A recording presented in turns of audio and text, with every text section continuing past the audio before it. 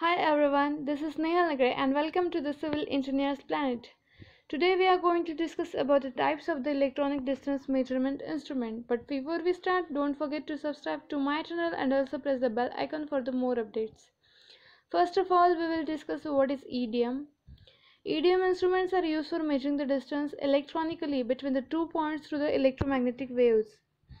EDM instruments are used to measure the distance that rely on propagation, reflection and reception of the electromagnetic waves. Now we will see the classification of the instruments based on the waves which they carry. First is microwave, second one is infrared wave instruments, and third one is light wave instruments. We will see one by one. Microwave instruments make the use of microwaves. They need only 12 to 24 volt batteries and hence they are light and highly portable. Microwave instruments are also called as telorimeters and they are used in day as well as in night.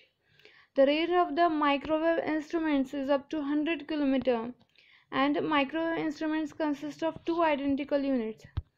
First is master unit and the second one is remote unit. Just by pressing a button, a master unit can be converted into a remote unit and a remote unit can be converted into a master unit. Microwave instruments needs two skilled persons to operate and a speech facility is provided to each operator to interact during the measurements.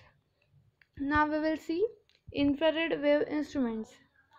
Infrared wave instruments make use of infrared waves.